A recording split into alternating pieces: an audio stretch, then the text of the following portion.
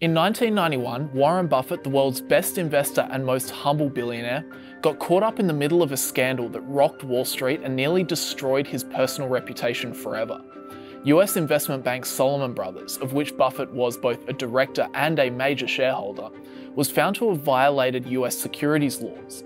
But worse than that was the fact that the firm failed to report these breaches to the Treasury, the Federal Reserve, or the SEC even months after knowing what had happened. When Warren made his investment in Salomon, I was one of the people, along with many, many others, who were quite amazed because he had taken a very critical tone in talking about investment bankers and about their greed.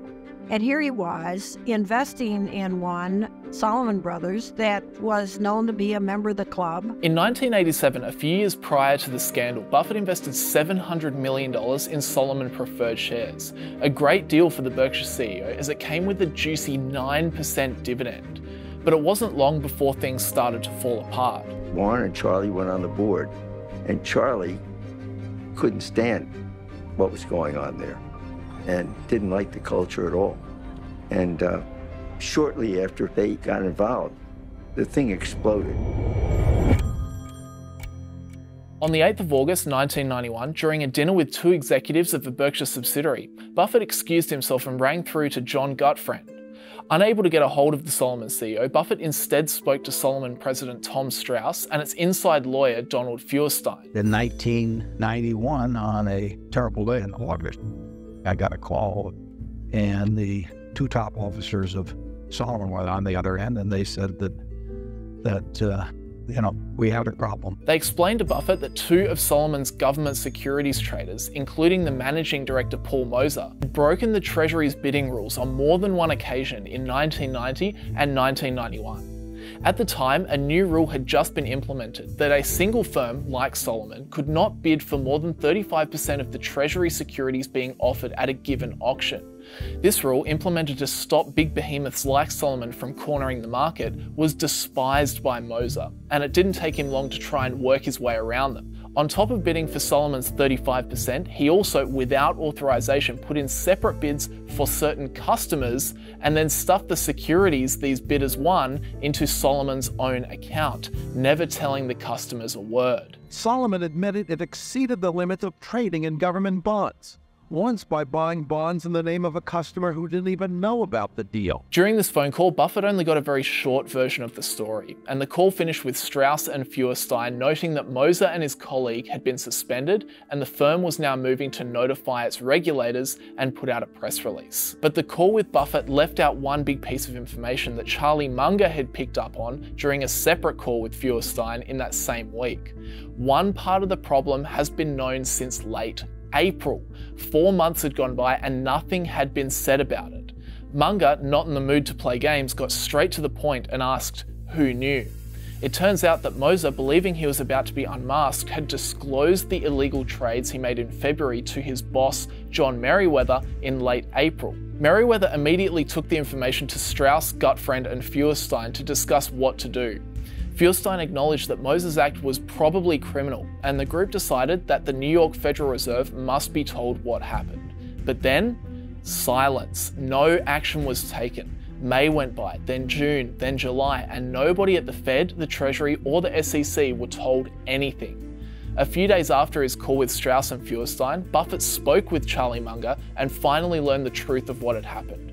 With the news making the front page of the New York Times the day Buffett learned the truth from Munger, the two insisted that the full story be disclosed to the public as soon as possible. Later that week, the board held a meeting where a 3-page admission was drafted and released. This is NBC Nightly News. Good evening. It is the kind of scandal that rocks Wall Street and raises questions about the integrity of our financial institutions. With the giant securities firm of Salomon Brothers under investigation for improper trading of Treasury bonds. But although the full story was now out in the air for the world to see, unfortunately the deceit didn't stop there. The day prior to this special meeting of directors, Gutfriend received a letter from the Federal Reserve Bank of New York saying that Salomon's bidding irregularities called into question its continuing business relationship with the Fed and pronounced the Fed deeply troubled by the failure of Salomon's management to make a timely disclosure of what it had learned about Moser. Then, the demand. It asked for a comprehensive report within 10 days of all irregularities, violations and oversights Salomon knew to have occurred, a demand that ultimately fell on deaf ears, because did Gutfriend mention this letter to Salomon's directors during that Wednesday meeting? No, silence.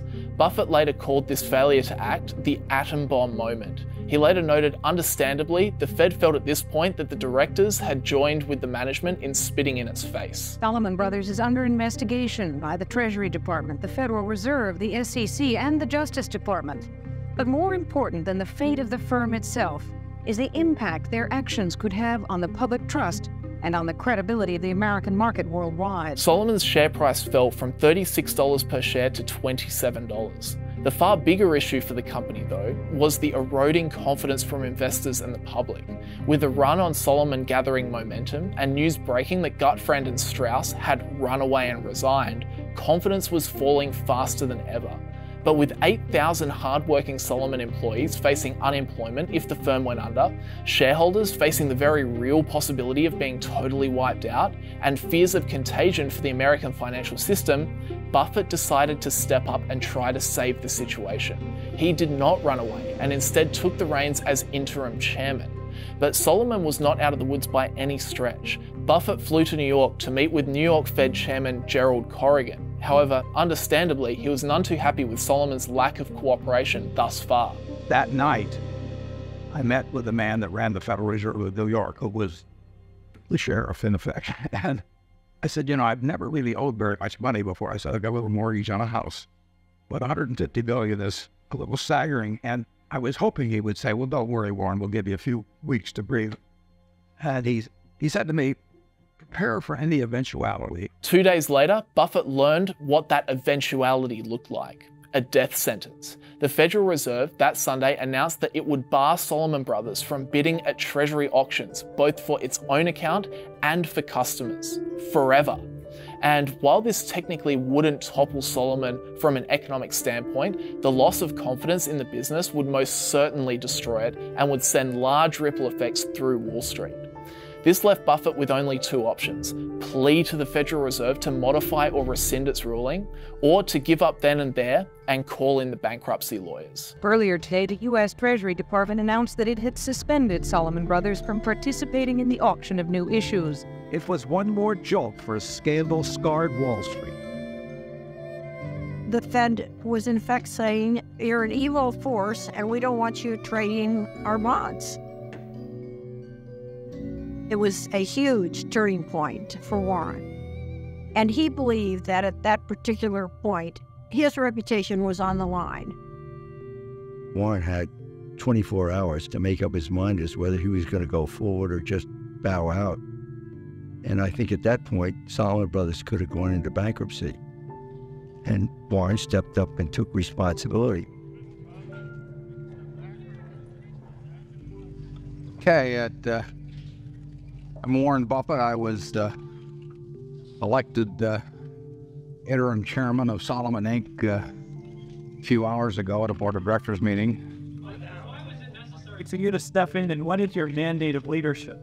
I think that it was necessary to step in because I would do whatever was needed to dig out any bit of information about what's happened in the past, and I would do everything I could to make sure that things are exactly right in the future. And with only one option that didn't include bankruptcy, Warren made the most important phone call of his entire life to Treasury Secretary Nicholas Brady.